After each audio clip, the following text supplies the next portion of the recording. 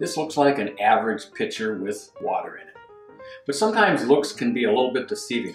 This is a copper pitcher of water. And what copper does to water and almost anything else it touches is incredible. And you're going to find out all about it on the next episode of I Did Not Know That.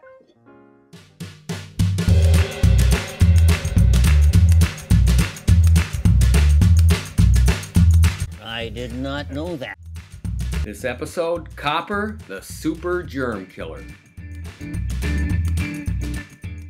Recently, there was a study at the University of Southampton regarding copper. They placed 10 million cells of drug-resistant staph bacteria on a piece of stainless steel and 10 million cells on copper. 2 minutes later, there was no change to the cells on the stainless steel. But the cells on the copper already showed signs of dying off. 6 minutes later, the bacteria was still alive and thriving on the stainless steel. And as you can see, most of the bacteria on the copper is now dead.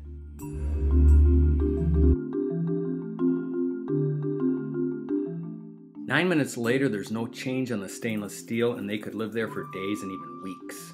But after only 9 minutes on copper, all the bacteria is dead. What do you know about copper? Until recently, you were probably like me. Not much. Here's a short history lesson. Copper is thought to be one of the first metals man began working with about 6,000 years ago. It was used to make tubes that carried water, to make mirrors, razors, weights and balances, and many other things. But it didn't take long for people to realize it had other uses. The Egyptians discovered it sterilized water and healed wounds. In the 1st century, doctors began mixing copper oxide in honey to kill intestinal worms. In more modern times, it was used to treat people in the late 1800s for cholera when they noticed that copper workers were immune to that disease. It's also been used to treat dysentery and even tuberculosis. And a recent study showed that copper can even kill E. coli. Over 99.9% of E. coli microbes were killed after just 1 to 2 hours of sitting on copper. Super Copper. Copper also has the incredible ability to keep water free from contaminants and parasites. After 6 to 8 hours in a copper pitcher, all bacteria in that water is dead. How does copper have this amazing ability to do all these things? Well, science isn't even exactly sure. But they think that copper's electrically charged molecules kill these dangerous viruses by destroying their DNA. One theory is that they rupture the cell membrane wall that causes the bacteria to leak out its essential nutrients. Take that, Super Bug. It's estimated that 1.7 million people a year walk into a hospital and then walk out with a hospital-acquired infection. These infections kill almost 100,000 Americans a year. It's hard to understand why this wasn't tried earlier, but Selly Oak Hospital in Birmingham, England, did an 8-month trial with copper. In one ward, they replaced water taps, door handles, sink fittings, light switches, and more with copper. After 8 months, they found that germs and bacteria were reduced by more than 90%. Installing copper in just 10% of surfaces in an ICU could cut hospital-acquired infections by 58%. Copper is also a vital nutrient for humans.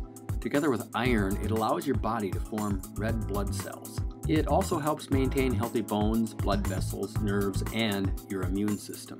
An interesting study was done in which participants used copper oxide-infused pillowcases for 4 to 8 weeks, while another group did not. In all studies, those who used the copper-infused pillowcases showed a statistically significant higher reduction of wrinkles and crow's feet lines. I'm going to give you a second to look away right now if the sight of athlete's foot bothers you. Okay, here we go. In another study, 56 subjects who suffered from chronic or severe athlete's foot infections used copper-infused socks for at least 8 hours a day. Within 8 to 12 days of use, there was either a significant improvement or a complete healing of the condition. Simply incredible. I think all hospitals should switch over from stainless steel to copper, don't you? As you saw at the beginning of this video, we're using a copper pitcher in our house right now that will kill all germs and bacteria. And another thing I'm doing is I went down to the hardware store, got a little disc of copper, and I put it in my pocket. And that way, if I'm ever in a situation where I feel, well, there's a lot of germs or it's a little bit unsanitary and I can't go wash my hands, I can put this in my hands and I can rub it a little bit, and that'll kill all the germs on my hands. So I hope you enjoyed this video.